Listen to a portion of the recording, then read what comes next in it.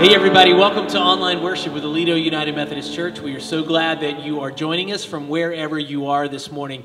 If you're watching this on social media, we want to ask you just to push like or share, and that way others can join us as well.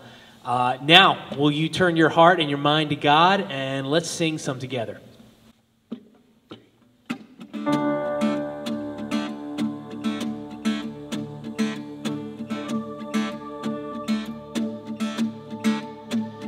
I was buried beneath my shame. Who could carry that kind of weight? It was my tomb till I met you. I was breathing but not alive.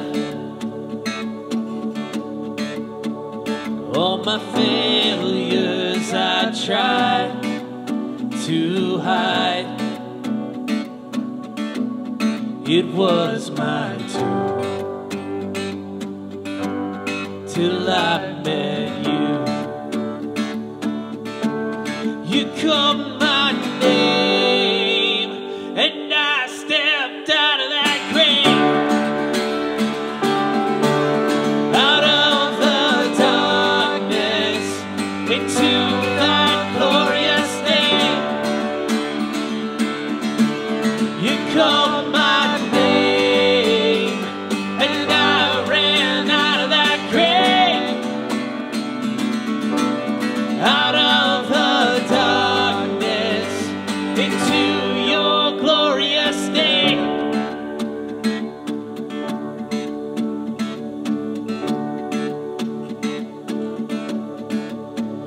Now your mercy has saved my soul. Now your freedom is all I know. The old made new, Jesus, when I met you. You called my name, and I ran out of that grave,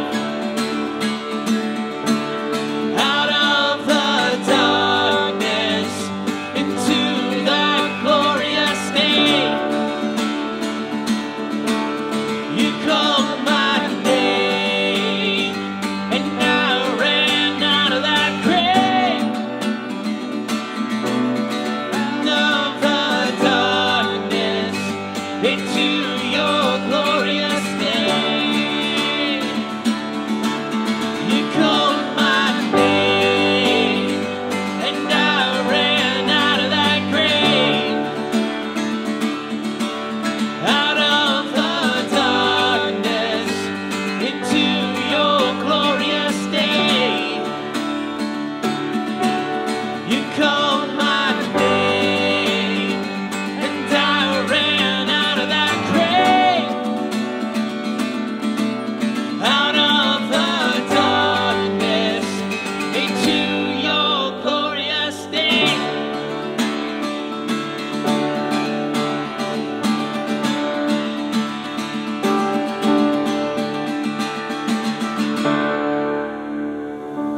As we come to that time of prayer, I invite you to remember a few people in particular who have asked for prayers from our church family. Continued prayers for Tom Seiler, Carrie Hester, Jeff Bond, for Janine Clark, Jan Hudler, Brad Dean, Kathy Vandercook, and prayer requests have come in for Janice Cole's niece Camille and Renee McCullough's father Charles. So please lift them in your prayers this week. Will you go to God in prayer with me, please? Holy and gracious God, we thank you for this day. We thank you that you are a God of love and compassion. We thank you that you hear our prayers and that you love each one of us. And we lift our prayers to you, Lord.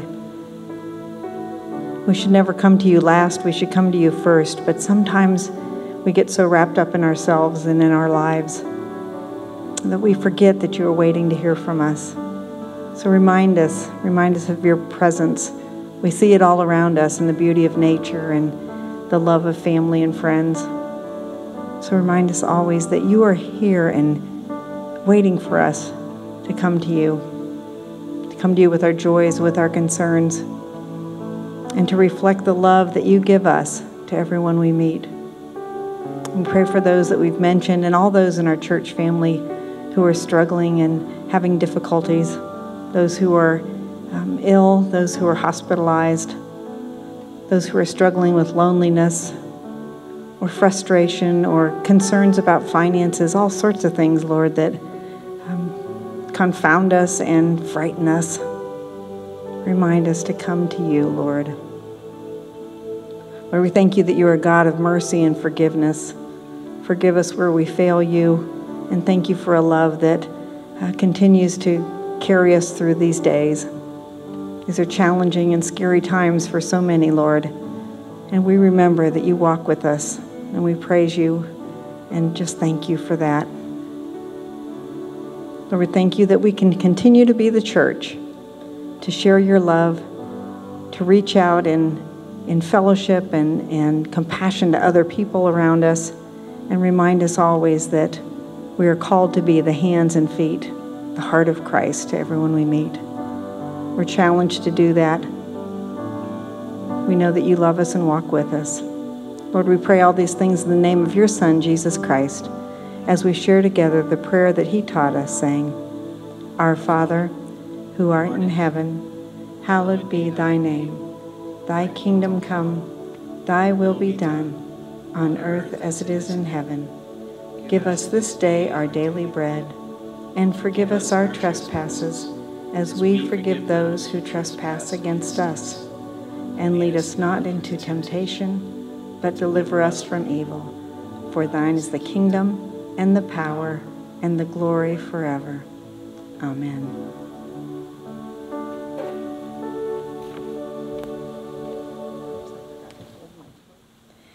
Hear these words of Scripture from Paul's letter to the Colossians, the 2nd chapter, verses 6 and 7. As you therefore have received Christ Jesus the Lord, continue to live your lives in him, rooted and built up in him, and established in the faith, just as you were taught, abounding in thanksgiving. This is the word of God for the people of God. Thanks be to God. Amen.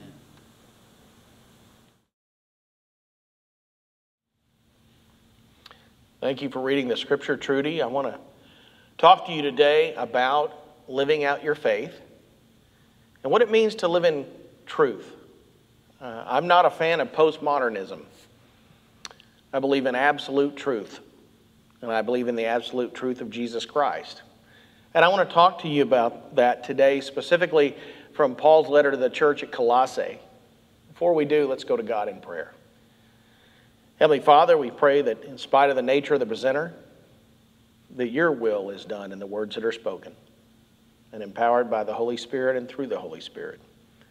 In the name of the risen Christ Jesus, all of God's church said, amen. I want to talk to you today about false teaching. And I want to talk to you today about one of the biggest temptations that pastors have to please people. You have the truth, and then you have the marginal aspect of trying to please people at times. Paul writes a letter to the church at Colossae because they're experiencing a crisis of what we call false teaching.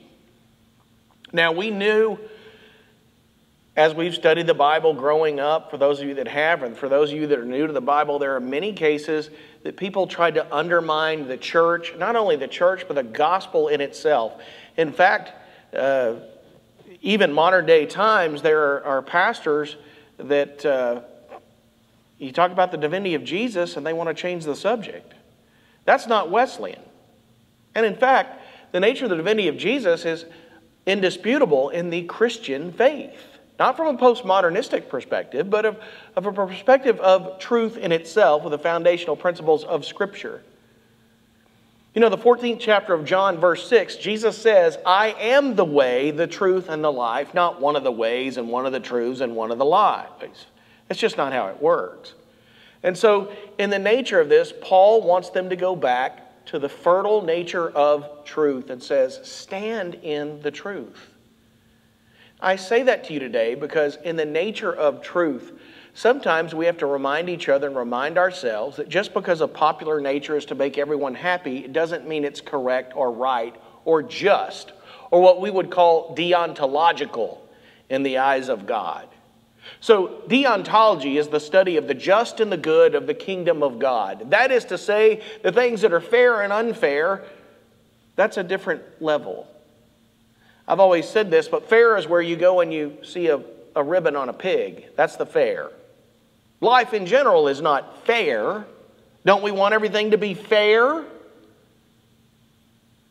If you ever raise children and no one has, you may hear that's not fair. Truth is not about being fair. Truth is the just and the good in God's eyes. And Paul has to address people who have not only disputed it in multiple times in multiple churches, but Colossae is what we call more of humanity. And Paul is addressing that because in the nature of humanity itself, Paul says we have to stand in the truth. As you have accepted Christ. Now look in your scripture. I know you have your Bible with you. And if you don't, pause this. Go get it. Open it up.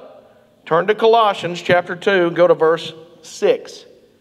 Because the first three words, as you therefore, using logic once again, the Greek logic in which Paul has been trained, as you therefore have received Christ, Jesus as the Lord, continue to live your lives in Him, rooted and built up in Him, and established in the faith, just as you were taught, abounding with thanksgiving. I'm always amazed at the truth and the nature of bending truth. We have cliches about politicians that have bent truth into legalese, and I'm not going to recall those, but I remember years ago people asking questions, and because most politicians are lawyers, they were given no definitive answer, or they were given an answer of partial action, therefore, that you would give in a courtroom. And I want to tell you a story about a pastor who was about to do a funeral that he did not want to do in a town where a man was absolutely ruthless. He cheated widows out of money. He stole land from people. If you did business with him, you knew that it was not going to turn out well and it would be to his advantage. And this man in particular is about to die and his brother comes to town. He calls on the pastor and says, look, my brother is not going to make it. I want you to do the service, but I'll tell you more about that. And the pastor says, okay, I'll do the service. The man passes the way and the brother meets with him the next week in his office. And he says, I tell you what I'm going to do. I'm going to give your church $10 million out of my brother's estate. But what you're going to say about my brother, regardless of your experience in this town or the people that knew him, is that he was a great guy. That he was a great man. You're going to say that. And I'll write you a check out of his estate for $10 million. The pastor pondered. And he prayed. And it came time for the memorial service of the brother. And his younger brother was sitting on the front pew with a smirk on his face. And the pastor got up and he read from the scripture and he gave a small homily, and then he looked out and he said, I want you to know that Bob was a great guy. A great guy. He was a great man. Compared to his brother Richard right over here. See, pastors sometimes are a little bit streetwise, as was this one. But if we don't root ourselves in the truth, as Paul says, in the midst of false teachers, in the midst of behaviors that shouldn't be acceptable, then we're not doing what is right and just and good. We're not seeking a what we call deontological solution to the problem. And the solution involves being immersed in integrity. And that integrity in the Pauline nature is that sometimes we will suffer for that integrity.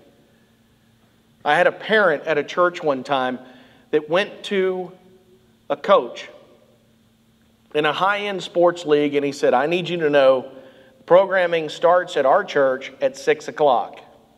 And I've asked you not to schedule practice on Wednesday to run late, and I want my child involved in the youth program. And he said every night at 6 o'clock on Wednesday, we'll come to the other practices. But there are two things I need for my child. He needs to be in worship, and he needs to be in a small group with other people his age. I believe that's very important. The father called me one night, and a group of parents came over to he and his wife's front porch and lectured them on the nature of prioritizing their choices.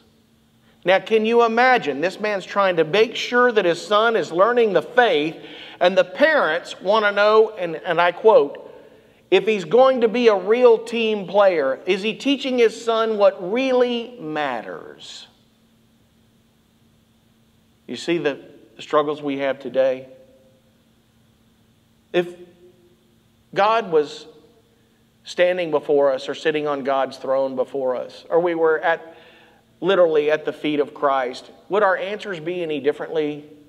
Paul's asking the church of that. He said, you have false teachers. And basically what Paul is saying is a nice way of saying, don't let false teachers disrupt you. There's enough in the truth. As you have accepted Christ and accepted salvation, know that in all things and in all ways you're immersed in Him and He in you.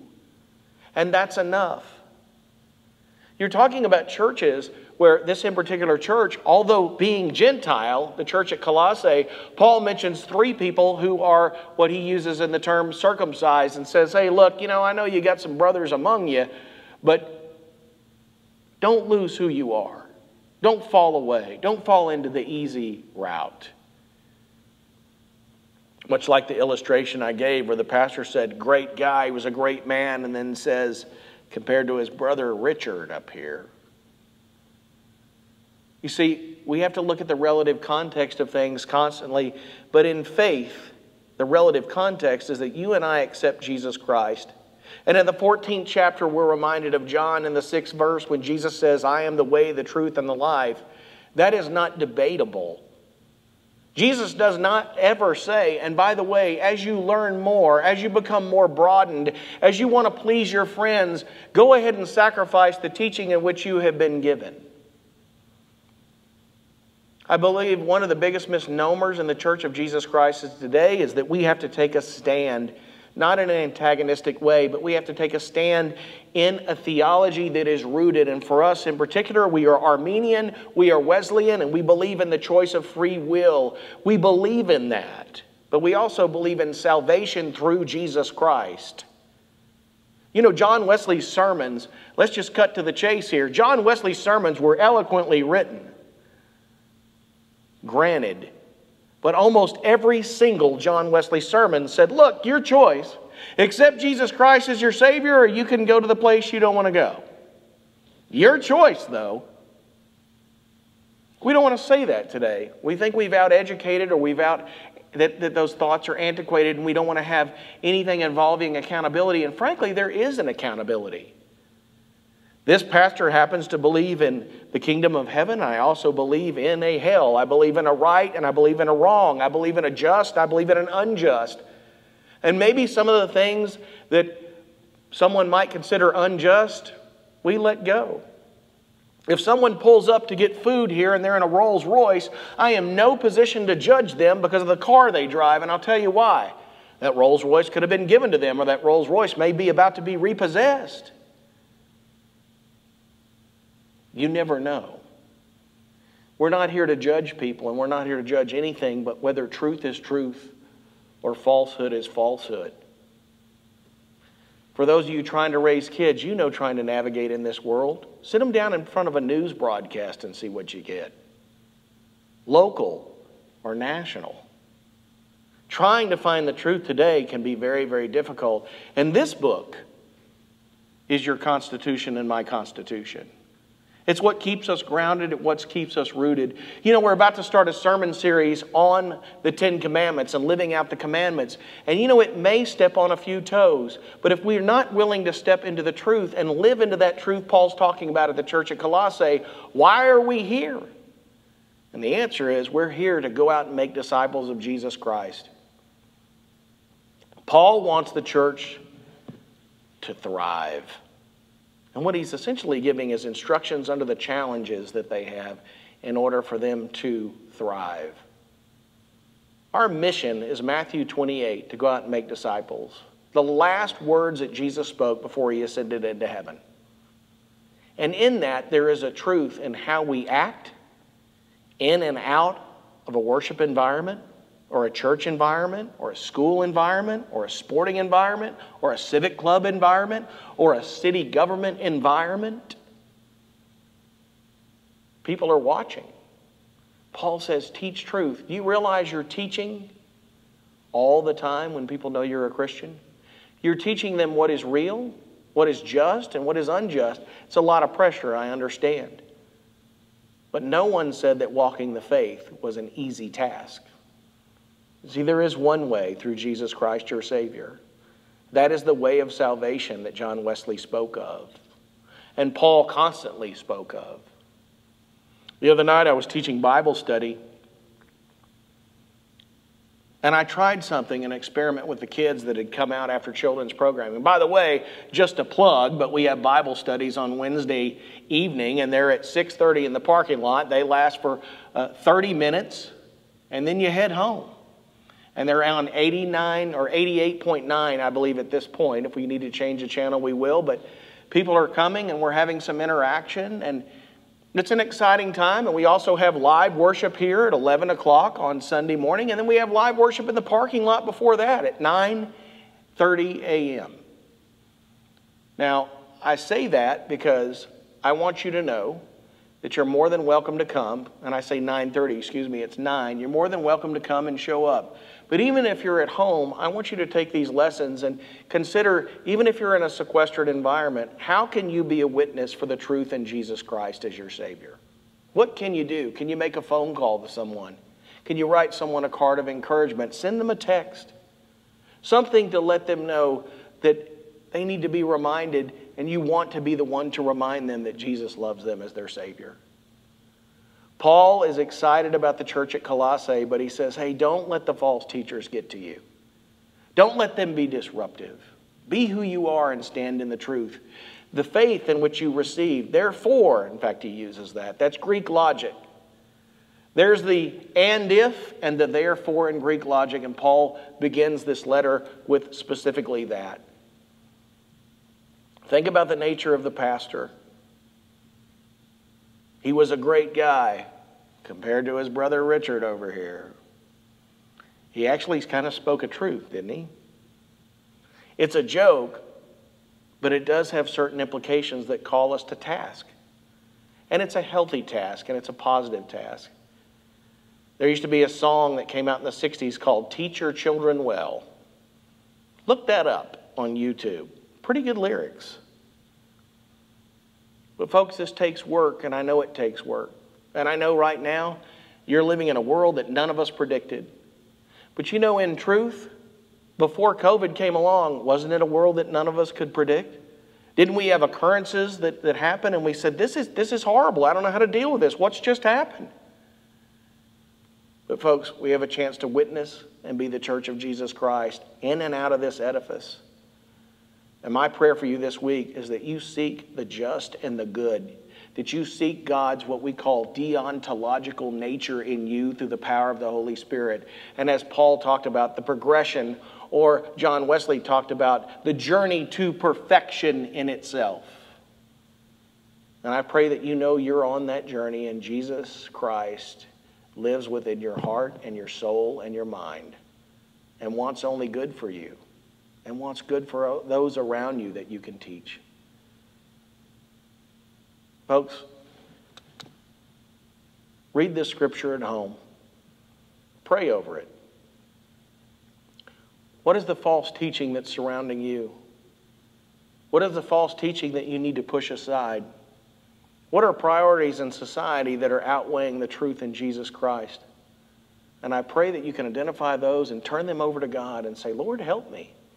Guide me back into your will and wherever I have strayed. And know that God is with you and that he loves you. In the name of the Father, Son, and Holy Spirit, all of God's church said together, Amen. We give the invitation that is threefold. If you'd like to accept Christ as your Savior, you'd like to be baptized, or if you'd like to join with this congregation, I promise you, you won't find a better group of people who are sinners just trying to get it right. Please know that we would welcome an email or a text or a call to the church office. Anything that could signify that you'd like to do so, we would celebrate that in whatever venue, however, and wherever we needed to with you. But the invitation is always open to you.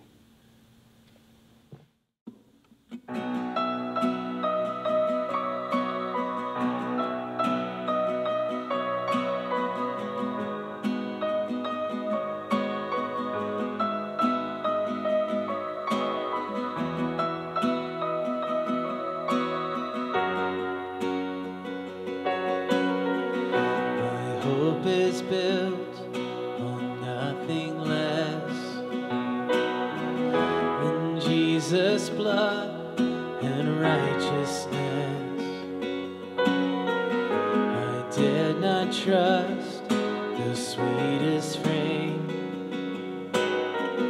but wholly trust in Jesus' name.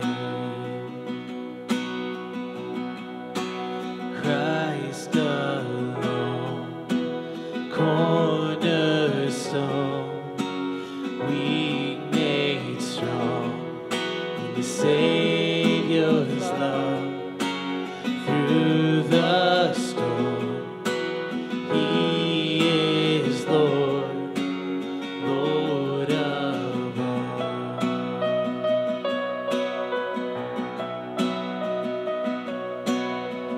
When darkness seems to hide His face, I rest on His unchanging grace.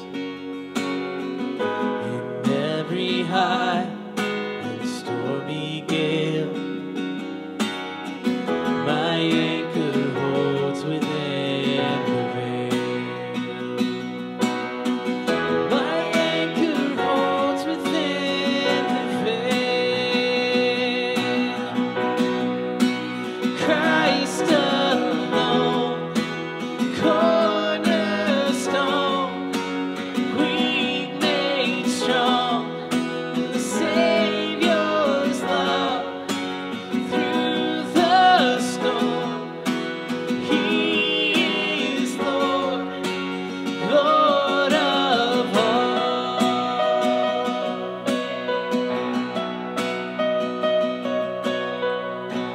And He shall come with trumpet sound. May I then in Him be found, dressed in His righteousness alone, faultless to stand before the throne. Christ alone, cornerstone, weak made strong in the Savior's love. Through the storm, He is Lord, Lord of all. Sing that again, cornerstone. Christ alone, cornerstone,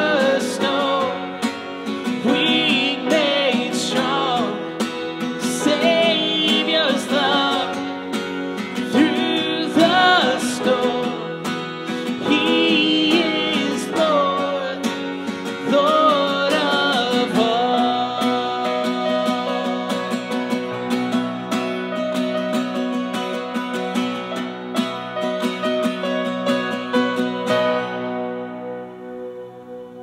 It is now time for tithes and offerings. If you're involved in push pay or automatic debit, or you'd like to send a check to the church, we have plenty of outreach going on right now. The church ministries are continuing, and in fact, children's ministry is back up and running, and so is Bible study, and so are many other things going on. So please know that your tithes and offerings will be utilized with incredibly wise stewardship. And now go in the name of Jesus Christ. Lord, we pray that you let us be full, you let us be empty, you let us have all things, you let us have nothing. Lord, may we be brought high for you or low for you, put to work or set aside for you. Lord, let us have all things, even let us have nothing. We give ourselves to you, Lord. May we serve with your goodness. May we be the hands and feet of Christ to the world. And I ask that we go out in faith and be just that. In the name of the risen Christ Jesus, go in peace. Amen.